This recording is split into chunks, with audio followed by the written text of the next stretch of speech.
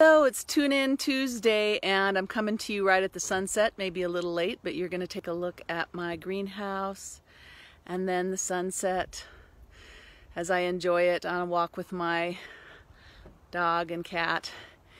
And today, what I want to talk about is when you're feeling blue, when you're feeling down, and maybe it's not even depression, maybe it's feeling unmotivated or sort of muted. Your energy's not as clear and strong as it usually is.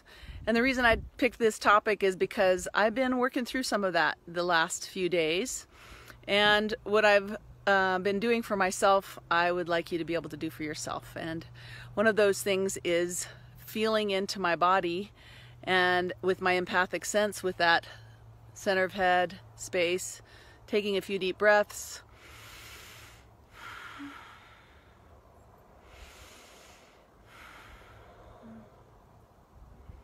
and then noticing where in my body I'm feeling it. Because for me, I wasn't feeling it in my head, in my mind, in my thoughts, but I was feeling it in my belly, in my solar plexus.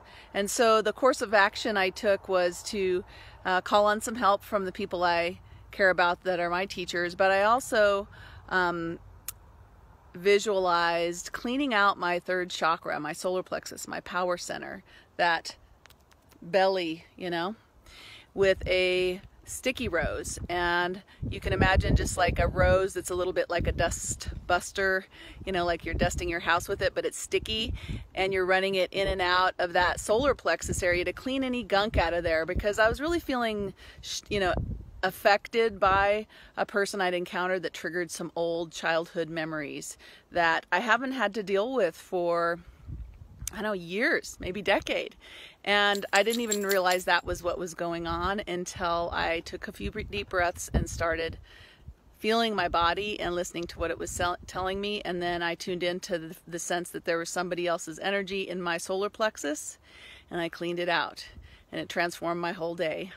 Went to the gym, got a whole bunch done, washed the dog, and got the work done I needed to do. So I'm just sending you that wish today, that you would be able to tune in when you feel blue or feel muted, feel unmotivated, and see what's in there that's in your way, it's in your space, and clean it out.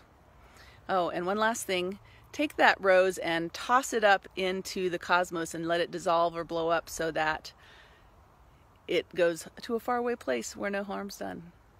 Thank you.